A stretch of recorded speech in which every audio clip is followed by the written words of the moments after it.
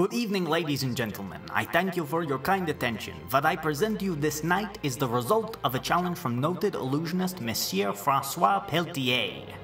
Without further ado, may I present to you an extraordinary achievement in mechanical engineering. The world's first and only mechanical chess master, the Turk!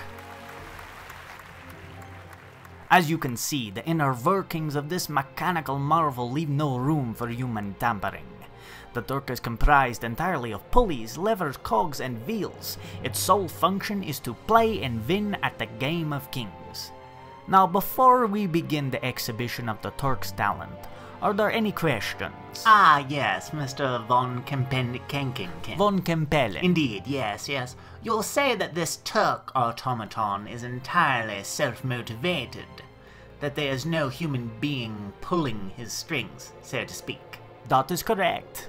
Well then, what is to keep this robotic abomination from coming to life and destroying each and every one of us?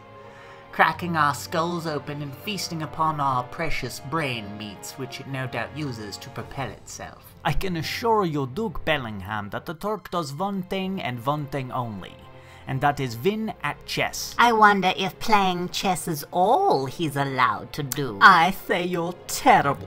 Being a machine, he'll never get tired, if you know what I mean. I think I do. Sex. Yes, I'm sure that's correct, Mr. Kripken. But I have an innate mistrust of the Turkish people in general. I find them to be an inscrutable race. If I mistrust their human iterations, why should I trust this mechanical version? With all due respect, I ask that you put your trust in me. Excellent. And what nationality are you?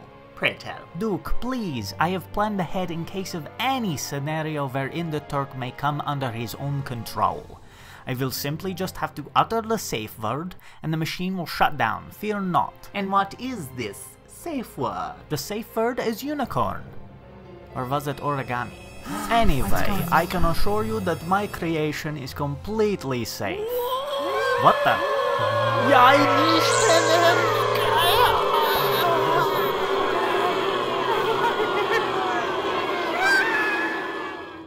And that is why science is a horrible profession.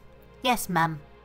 And tomorrow you'll shovel twice as much coal, because school only leads to a bloody demise at the hands of robots. Yes, Mum. Good night, my sweet love.